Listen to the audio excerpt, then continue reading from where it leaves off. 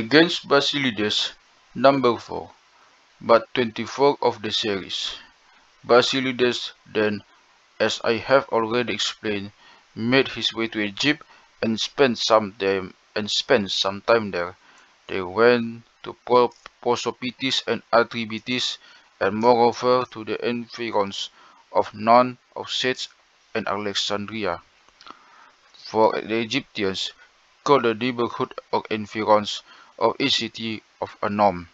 You may find even this of use to you, scholarly reader, for love of learning and clarity's sake, as a pious confirmation and explanation to the pious in sacred scripture that baffles some because of their inexperience. Whenever you find a mention of noms of Egyptian cities in the Holy Prophet Isaiah, such as the noms of Tanis of Memphis, or the nom of Bubastis, it means that area around one city or another, and there, for love or learning's sake, you have the translation. So this tribe spent his entire life in these places, the ones where his sect, which flourishes even today after having taken occasion from his teaching, appeared, and he began to preach much more material than the charlatan who was his fellow student, and was left in Syria for the sake of seeming to deceive his audience more completely, if you please, by telling them more than he had, and of gratifying and gathered more of a crowd than his college. Saturnilus, now then, to, uh, of gratifying and gathering more of a crowd than his college, Saturnilus. Now then, to fob some of his very stories off on us, he begins them as follows. To tell the truth, he does begin these shocking, deadly things for a notion of his own, but by taking his cue from Saturnilus and from Simon, whom we have already mentioned. He though wants to handle them differently and give his mythology a greater height. There was one ingenerate, he says, who alone is the father of all. From his mind has been emitted, from mind reason, from reason prudence, for prudence power and wisdom, and from power and wisdom principalities, authorities, and angels. From these powers and angels, a highest first heaven has come, and other angels have come from them, and the angels who come from them have made a second heaven, and made angels themselves in the third, and the angels who come from them had made a third heaven, and so by producing another heaven and other angels in turn, the angels of each heaven have brought number of heaven to 365, from the highest to this one above us. For fools, this might serve as a temptation to believe his crazy nonsense, but for the wise it is easy to refute his speech and his way of perverting his own opinion into extreme, unbounded mischief. As though thunderstruck by some petty frenzy, this pathetic excuse for a man assigns names to every archon in the heavens, and to the ruin of his duped souls, publishes them to win credence from the weak-minded to the names he makes up. What is more, the cheat never flagged in his devotion to conjugal devices and mumbo-jumbo. He says that this creation was produced later by the angels of our heaven and the power in it. One of the angels he calls God and distinguishes him by saying that he alone is the God of the Jews, though he made him one of the number of the angels whose names he coined for us as though he were composing a mime. By him the man was fashioned. The angels, including himself, have fashioned the world out by lot to multitude of the angels, But this God of the Jews has drowned the Jewish people, and to insult this same Almighty God who alone, another, is the true God, for we confess that it is He who is the Father of our Lord Jesus Christ. Basilides, as I have sung, denies Him and represents Him as one of His so-called angels. The Jews have fallen to His lot, and He defends them. But He is the most self-willed of all the angels, and He led the children of Israel out of Egypt by the self-will of His own arm, since He was more reckless and self-willed than the others. Hence, this God of theirs has plotted, because of His willfulness. The charlatan blasphemously says, the subject all the other nations to the stock of Israel, and has launched wars for this purpose.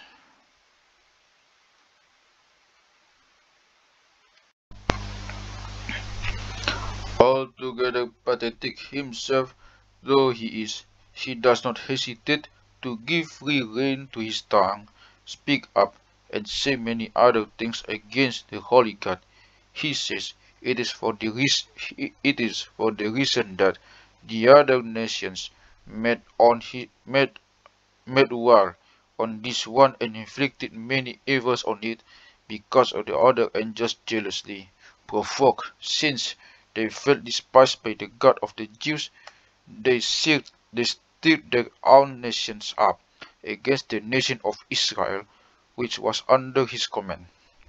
And this is why wars and disorders constantly broke out against them. This is the false specious argument.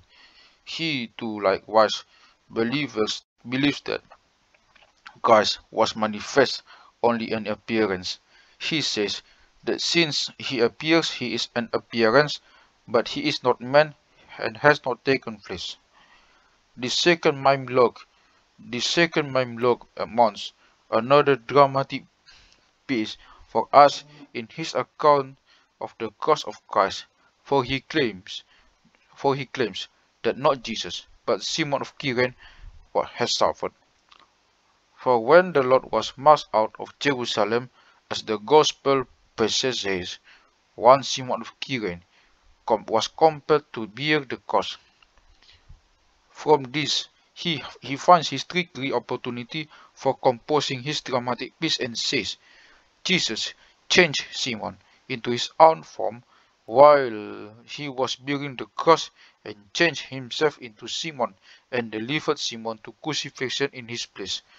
During Simon's crucifixion, Jesus stood opposite his unseen, loving, and the persons who were crucifying Simon. But he himself flew off to the heavenly realms after delivering Simon to crucifixion, and returned to heaven without suffering. It was Simon himself who was crucified, not Jesus.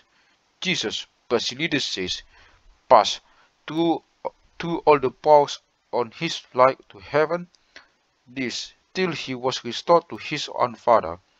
He is the Father's Son, of whom we have spoken, sent to man's aid because of disorder that the Father saw both in man and in angels. And he is our salvation, he says, who come and reveal this truth to us alone.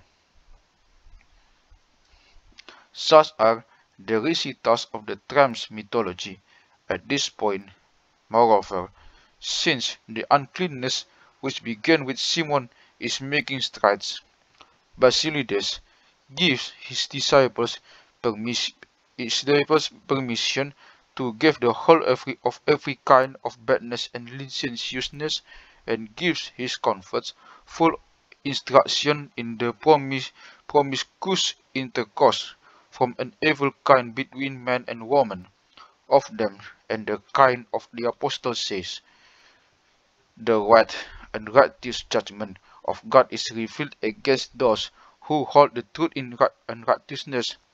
For many fall into the heresy for this reason of self-indulgence, since through these unnatural acts they find a way of doing the pleasure with impunity.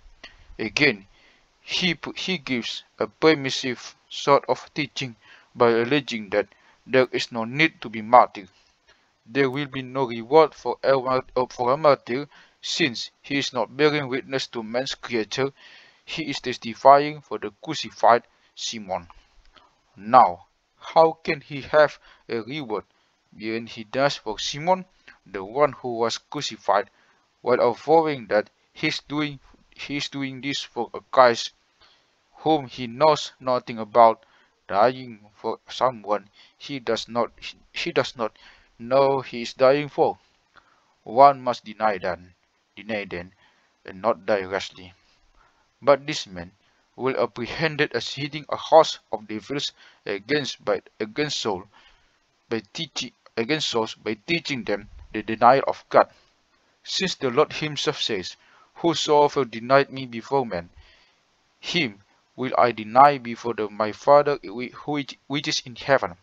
But the tramp says, "We are the men."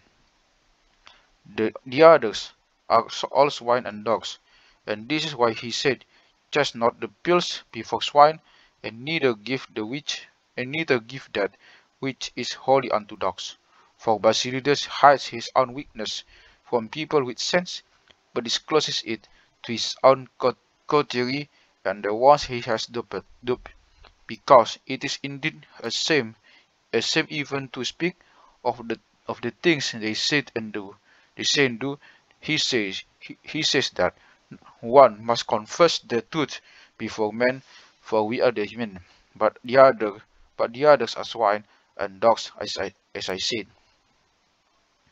Basilides claims that they may not reveal anything at all to anyone about the Father and about his own mystery, but must keep it secret between themselves and reveal it to one of thousands and two out of 10,000. He cautions his disciples by saying, "Know all men yourself, and let no man know you." When questioned, he and his followers claim that they are no longer Jews and have not yet become Christians, but that they always keep the faith secret within themselves and tell it to no one, anticipating his own shame because of the unspeakable nature of his obscenity and bad doctrine. The beginning of his weak pretense has its cause has had its cause in searching for the origin of evil and saying what it was. But what every person is like will be shown by his business. Hence, these people who love evil and not good are merchants of evil, as the scripture said. They that seek mischief, it shall come unto them. They never was such as a, they never there never was a such thing as evil. There has never there has never a root of evil, or evil is not a thing. At one time, evil did not exist, but in anyone who does it, it exists as something that has been imparted into him by reason of his doing it. In one who does not do it, it does not exist, as explained above. For after he has made all this, for after he has made all things, the Lord says, "Behold, as things as are very good," proving that evil is not primordial and did not exist at the beginning, before it was begun by man. Through us it comes into being, and through us it does not. Therefore, since everyone has the ability not to do evil and the ability to do it, evil exists when he does it, but is non-existent when he does not. So what becomes of the root of evil, or the substance of weakness?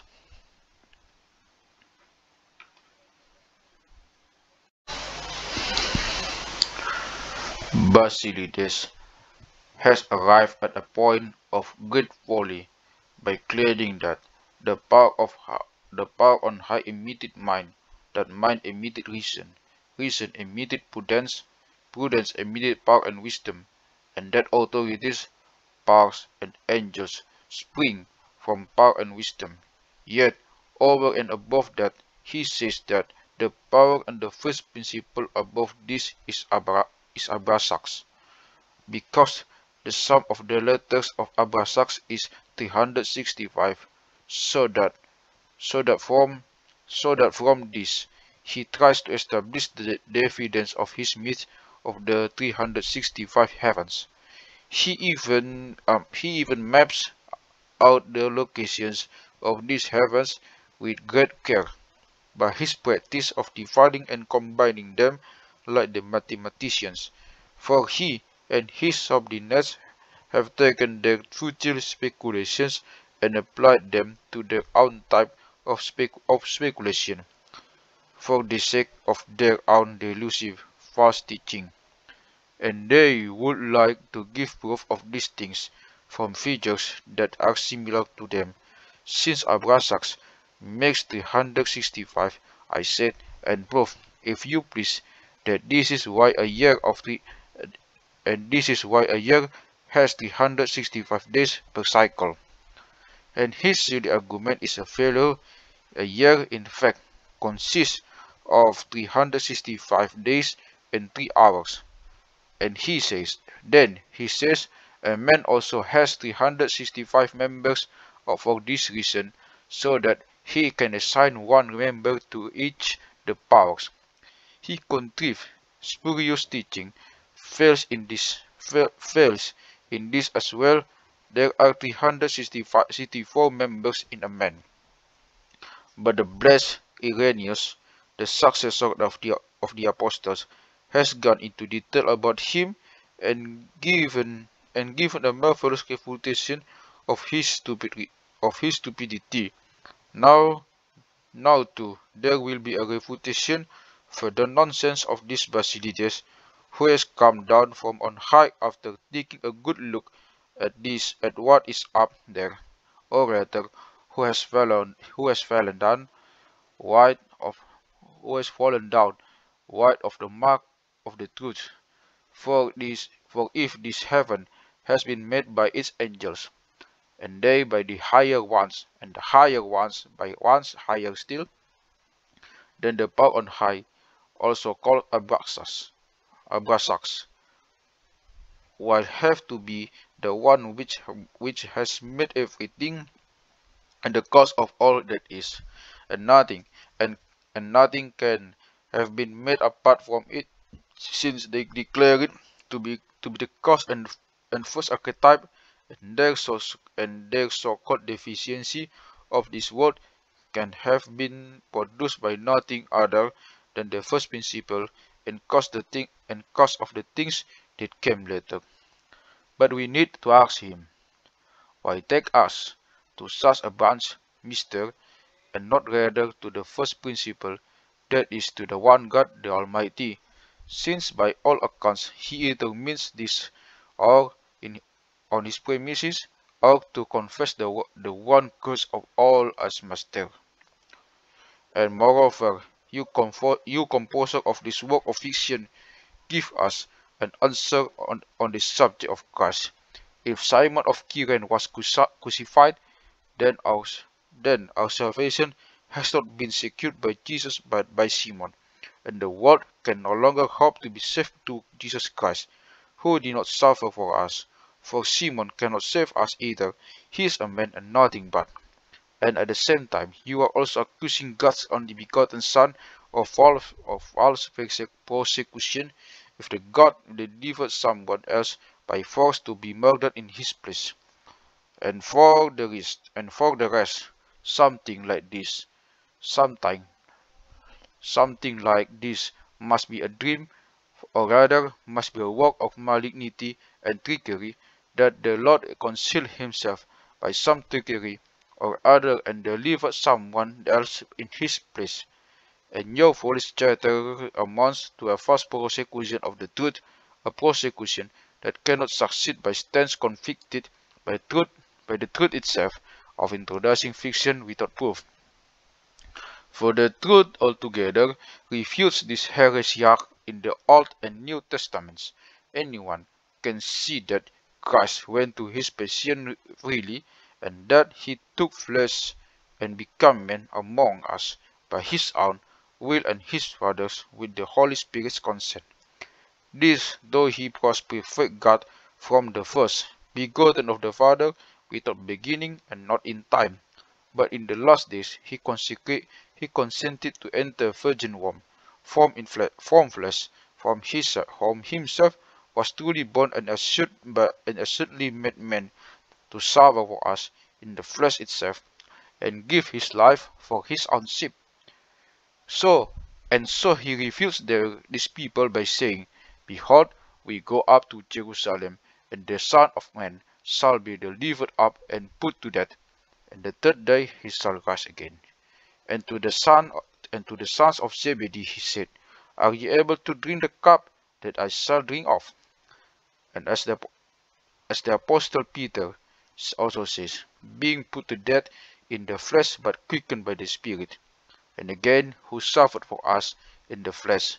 And again John says, Whoso denied that Christ is come in the flesh, and the same is Antichrist. And St. Paul says, having tasted of death, even the death of the cross, as Moses also foretold, Ye shall see your life hanging on the tree, and Simon is not our life, the Lord who suffered for us to put an end to our sufferings, and who by dying in the flesh has become the death of death, to break the sting of death, descending to the underworld, to settle the unbreakable bands. And having done this, he led the host of captive souls to the heavens and emptied Hades. Christ was not responsible for Simon's death. He surrendered himself. What do you mean, you craziest man in the world? If he didn't want to be crucified, couldn't he have said so frankly and gone away from them? Would the Son of God, the divine word, lay a treacherous snare and hand someone else over to death by crucifixion in his place? The one who said, I am the truth, for he says, I am the truth and the life. The life would not engineer a death for someone else, nor would the truth conceal what it's truly doing and misrepresent it. Truth cannot be truth if it practices imposture and conceals its own act, but works through an artifice which is the opposite of it. And to say it all in a word, so as not to prolong the discussion, woe to the world because of offences, and them that walk iniquity. How many have turned out to be darkness for themselves, and darkness for the others after them who trust in the darkness. But to the wise the truth will be made clear, but the business of Basilides and his kind be exposed as a work of imposture. And so much for this sect and this myth. I shall go on from here to another heresy, for who can fail to realize that this sort of heresy is a myth and, like a horn-shaped apse, lies buried in the sand, but pokes up into the air with its horn, and inflicts death on those who happen upon it. However, the Lord had broken the horn of sinners and the horn of Titus alone, which means trust in truth, shall be exalted. Therefore, since we have broken Basilides II with the doctrine of the truth, let us go on to the sects following, calling us our help on God, to whom be glory, honor, and worship forever and ever. Amen.